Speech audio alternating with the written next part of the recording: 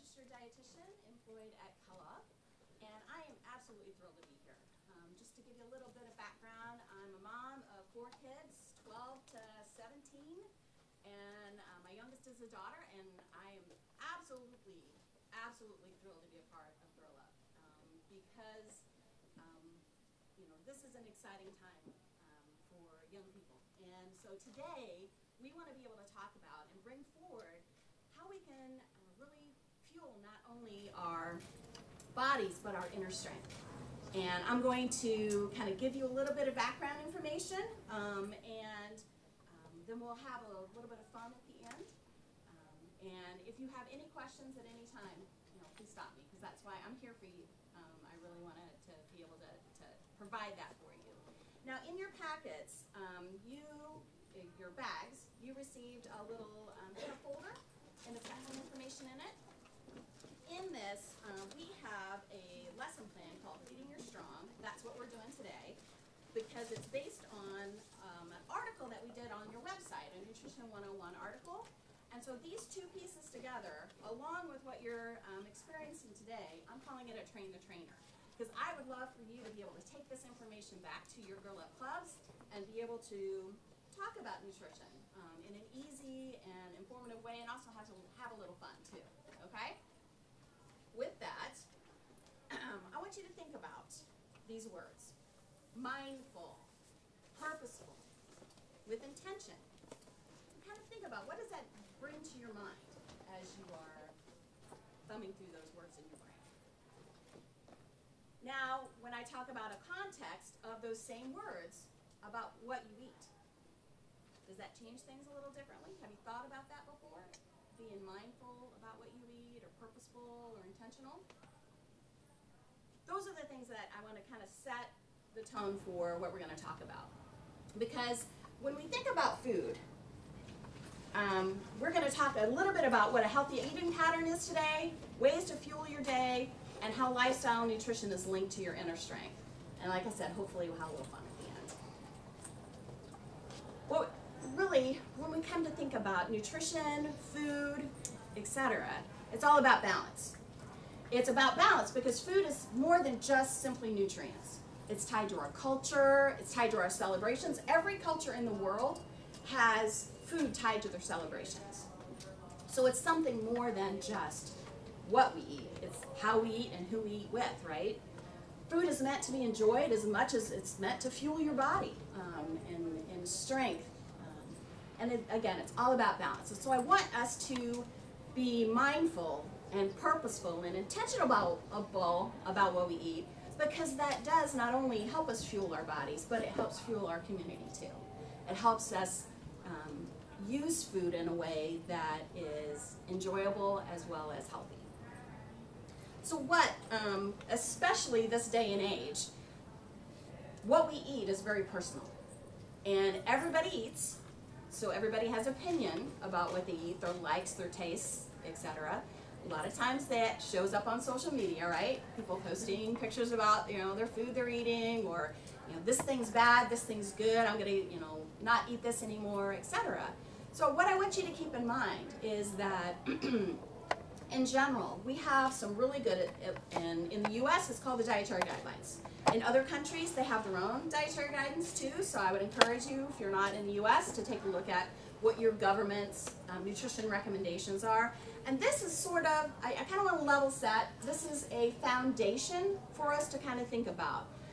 It's sort of like when you have a jar and you're putting rocks in a jar. If you put the big rocks in first, then you can fill in the rest of the spaces with the little rocks and the pebbles and the sand. So if we get the big rocks in there first, we know we're kind of covered. That leans us into that mindful and purposeful, intentional area, right? But it doesn't mean that we can't enjoy our foods and add in some of those other things as well. So what we know for the US Dietary Guidelines is kind of focused on having the appropriate amount of calories to maintain a healthy weight. It's very important to have a variety of foods, variety of fruits and vegetables. Grains, as grains are foundational for a lot of what we eat, making sure that half of those come from whole grain sources. Fat-free, low-fat dairy, including milk, yogurt, cheese, and fortified alternative kind of dairy alternatives that we have. A variety of protein foods, including seafoods, lean meats, poultry, eggs, beans and peas, nuts, seeds, kind of some of those alternative plant proteins. Because just because you're a vegetarian doesn't mean that you can't follow dietary guidelines. There's plenty of guidance regarding that dietary pattern that you can get from there. Healthy oils, fats we know are a concentrated source of energy, and we'll get to that on the next slide.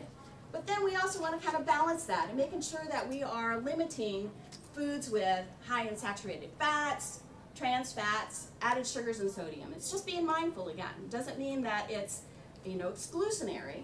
It's just making sure that we're having the choices, filling in the jar with the big rocks first.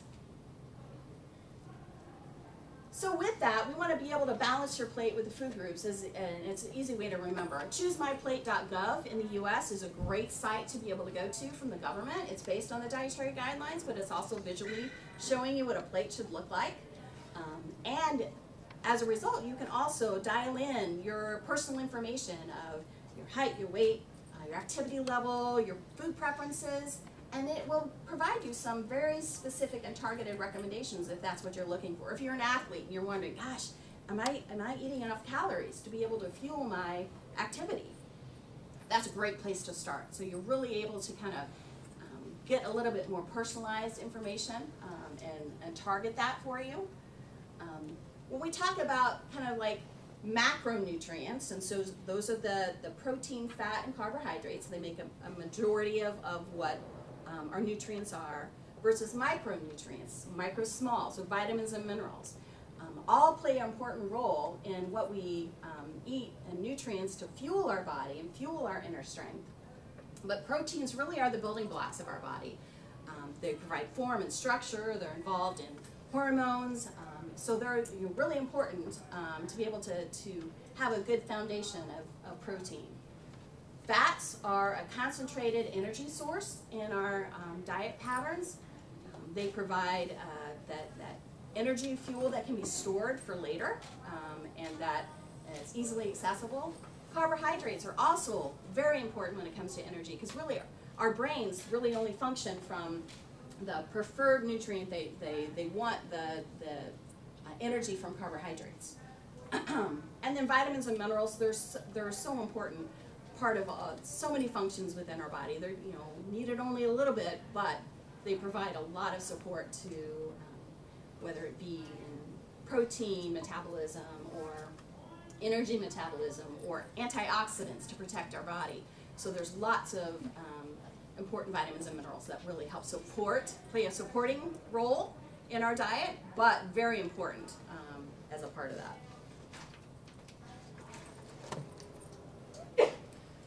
So fueling our day, it's really important. And I want to say it a couple of times because I know a lot of, I have teenagers. I know teenage boys especially. I know how busy life can be for teens these days. And it's really important to be mindful and be purposeful about regular meals and snacks. It's easy to kind of, oh gosh, I'm running late for school, I gotta run out the door, and you forget to have breakfast. Or, oh, I'll just have a snack later, or what have you.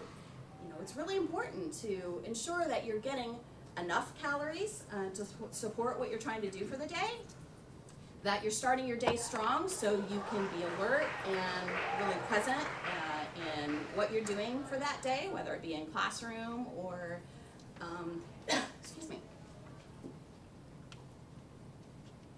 I talked about hydration earlier. I need to make sure that I'm staying hydrated.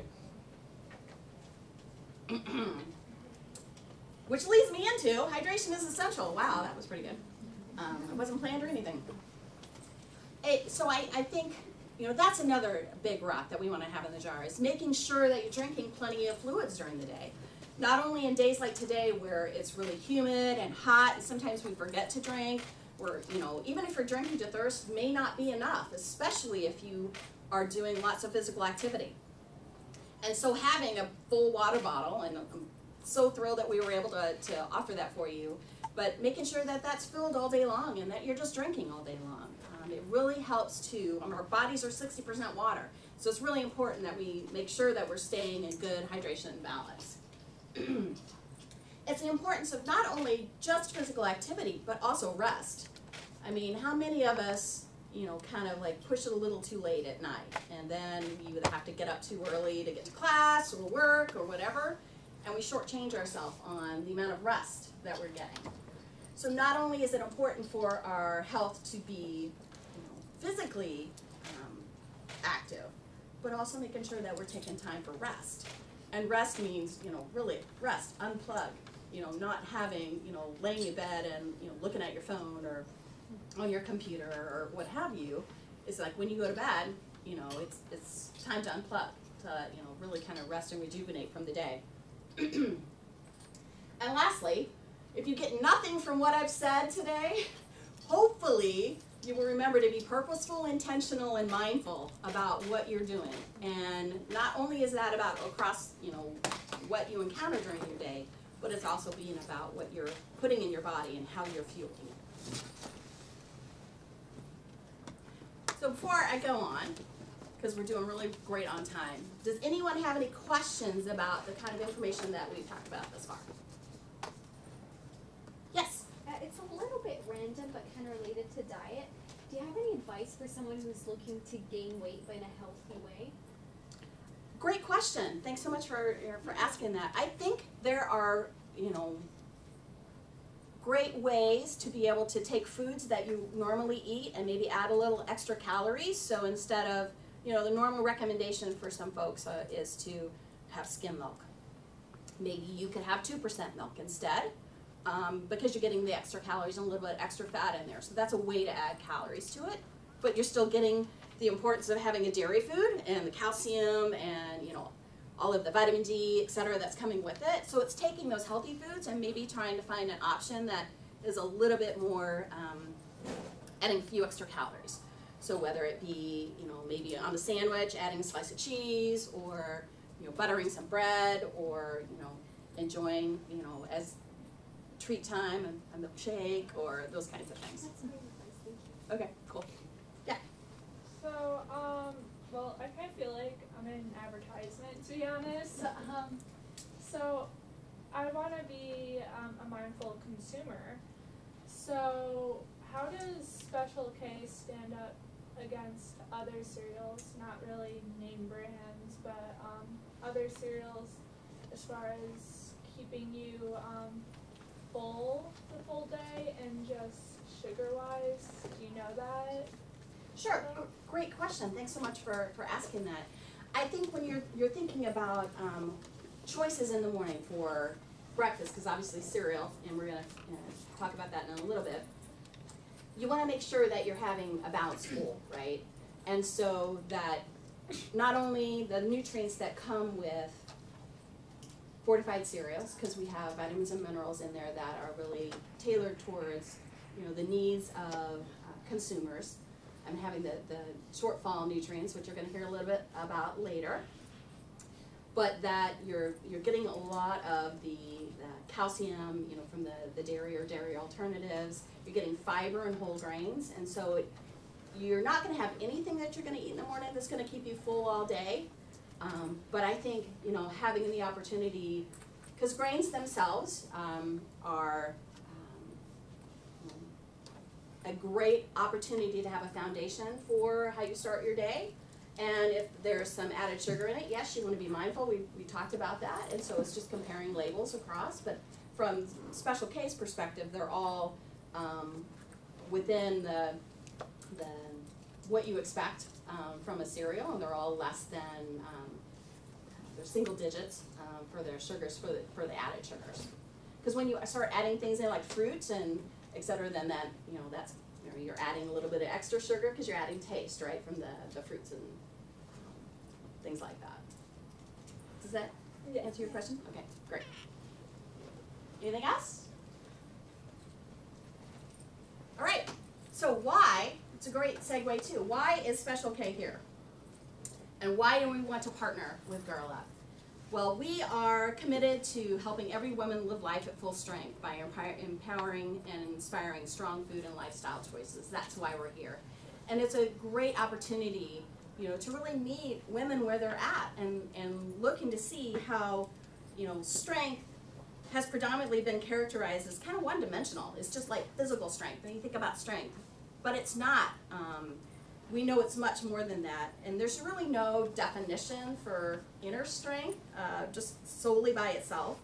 It's really that combination of determination and courage, compassion, and resourcefulness that is really key to helping women reach our full potential. So we know that collective scientific understanding has shown us that within every one of us, women, we have the ability to live at our own full strength and that potential. But in reality, you know, we get detoured by lifestyle choices, nutrition intake, shortfall nutrients, etc., not getting enough physical activity. So oftentimes we don't reach that full potential, and there's that gap.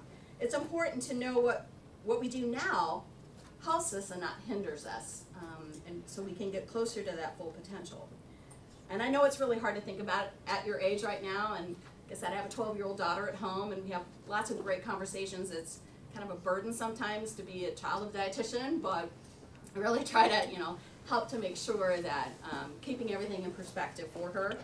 Because I really know and I really believe, and that's why I'm thrilled to be as a part of this partnership, is we know that strong girls become strong women.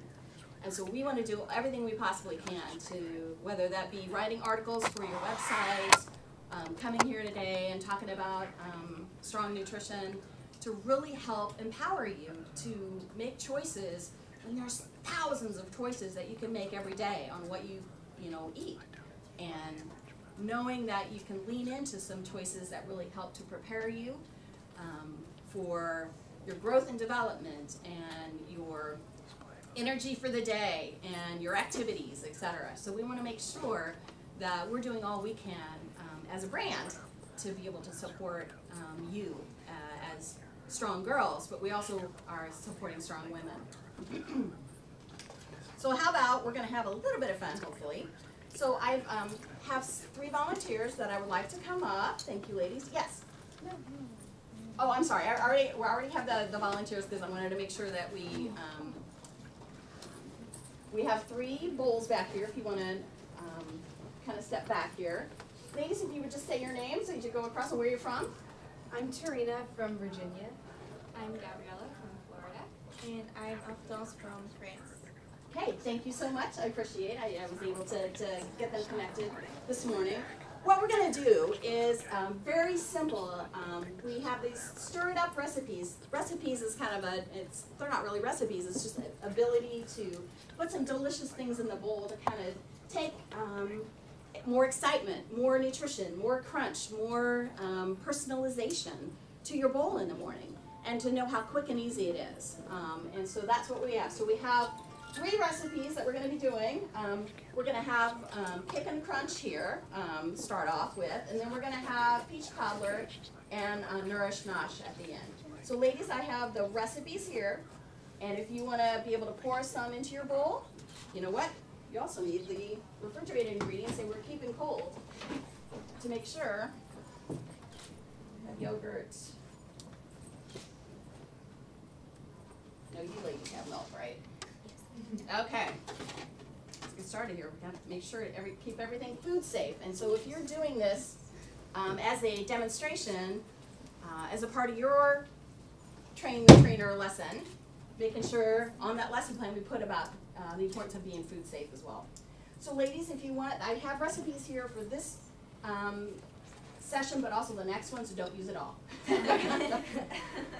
So if you guys want to go ahead and do that, and I'll talk a little bit about why you guys are mixing them together.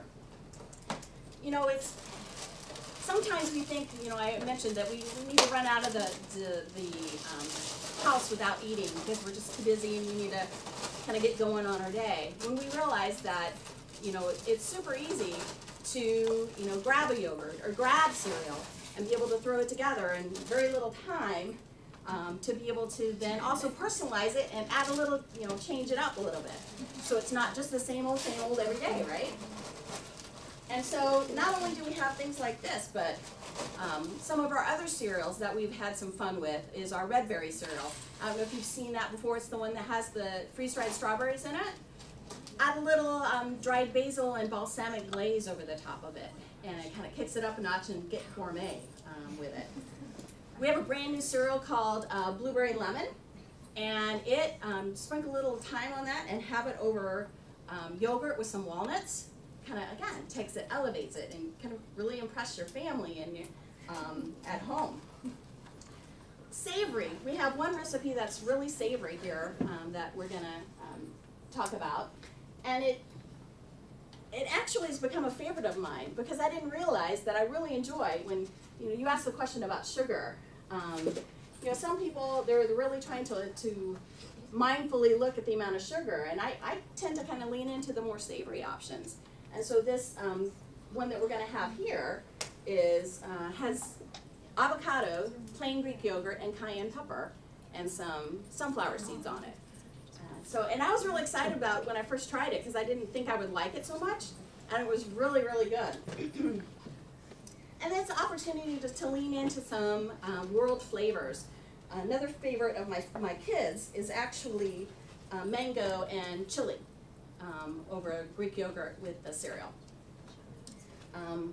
One of my other favorites is our cinnamon pecan cereal. Mix in a little bit of chocolate chips for indulgence, and a little bit of kick of cayenne as well over yogurt, and it's sort of like my own version of a Mexican hot chocolate.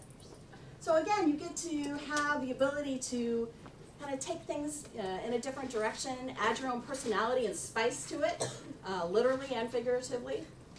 In that way, you have an opportunity to kind of add more nutrition, from things like the avocados and the seeds, or you add some personality. So ladies, how about you want to explain what you've done in each bowl, and then I want you to taste it and share it with the rest of the group.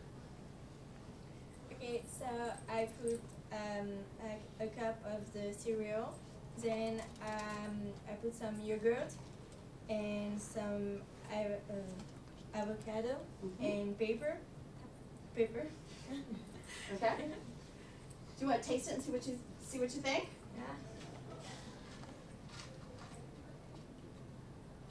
Avocados were really hard too, so I apologize for that. We looked to try to find some soft ones and couldn't really. That's good. Okay. Excellent. How about you? Well, I made peach cobbler because I am a master chef.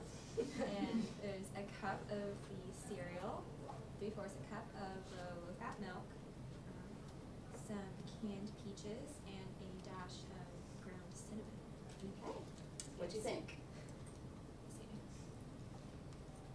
Now that you have your mouth full, please tell us what you think of it. Okay, awesome. I did Nourish Nosh, so I put half a cup of the cereal, 3/4 cup of low-fat milk, almond butter mixed with milk to thin it a little bit, and then some ripe banana slice.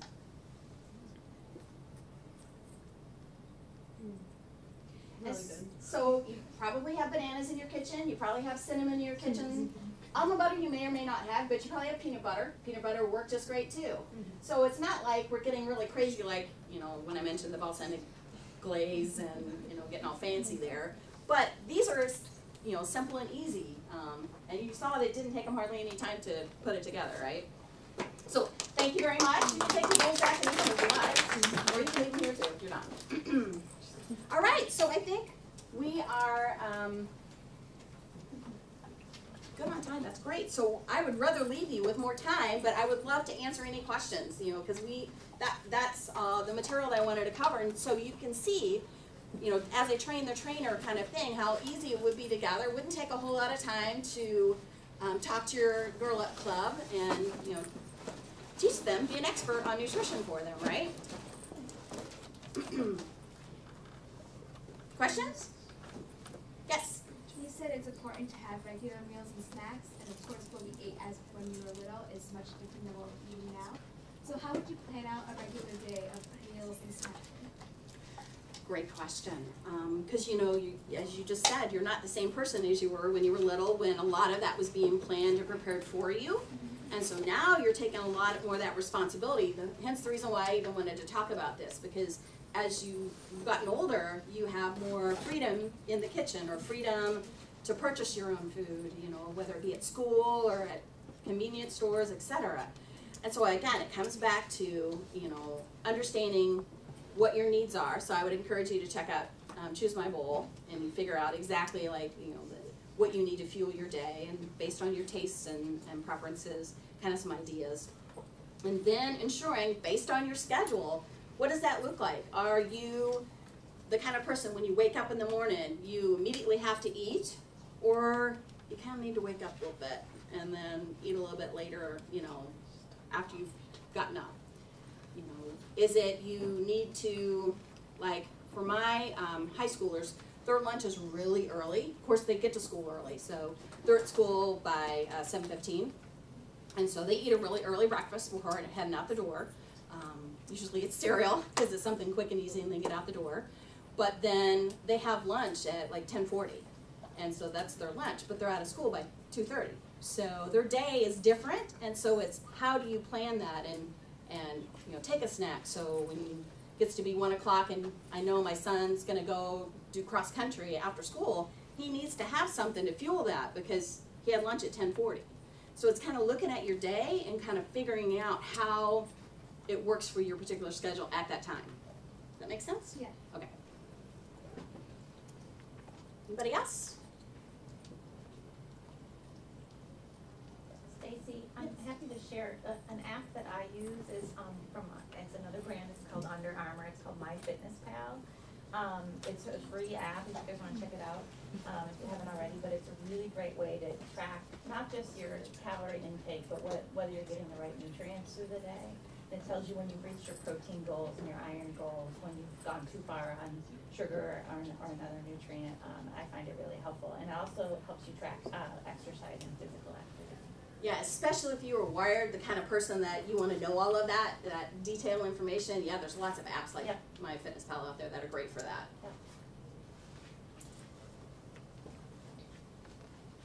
Great group. Yes? So counting calories, or like just even dieting, say, is affects girls our age a lot. So counting calories can get very can get like mess up your head, and some people say, oh, you should do that, or just go with the way you feel, or what do you think? Because I think there's been generations that have so focused on calorie restriction to influence, you know, what their body looks like. I think now we're finally at a time and a place, especially for young women, to know that, and even young men as well, but the importance of that, you know, choosing those healthy and being mindful things first. It's not necessarily about watching calories, or counting calories, it's looking at the quality of those calories.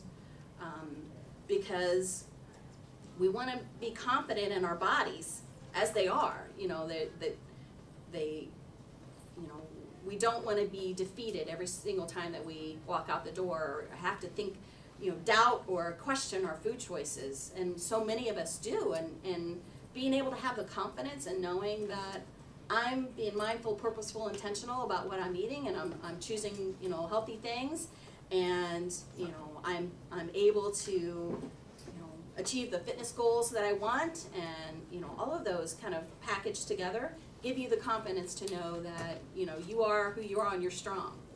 Does that make sense? Okay. To go off that, a really great book for that is Healthy is the New Skinny by Katie Wilcox. She's a super mom. Oh my god, love her. Yeah, that's good. That's good. I've not read that one. I'll have to pick that one up. She's amazing. Just find her on Instagram. So, Okay. Yeah. Cool, thank you.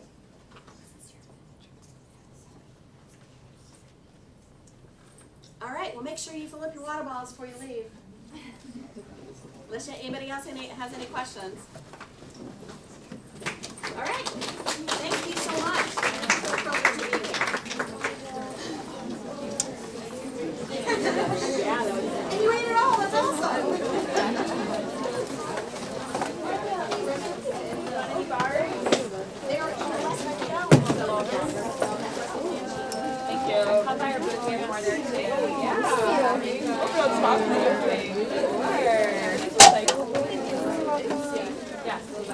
guys on board?